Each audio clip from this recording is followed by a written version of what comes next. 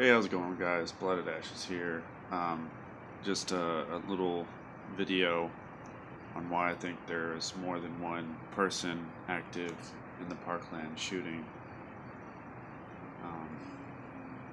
Just watch the video real quick, and we'll talk about it right after this.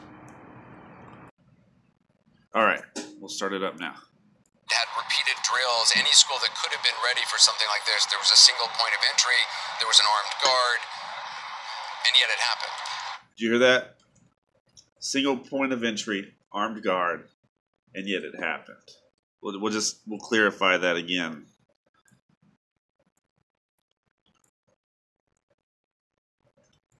Taught in, they'd had repeated drills. Any school that could have been ready for something like this, there was a single point of entry, there was an armed guard.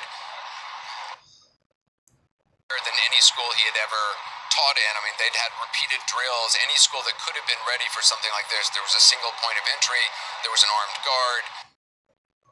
School that could have been ready for something like this, there was a single point of entry, there was an armed guard, and yet it... So, CNN confirms single point of entry, an armed guard. Who let him in? There has to be somebody, a student or somebody, that let him in.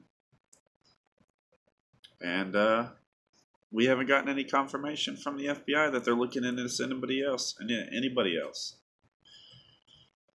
All right.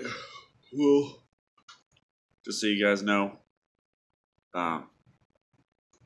this has been Blooded Ashes. Have a good day.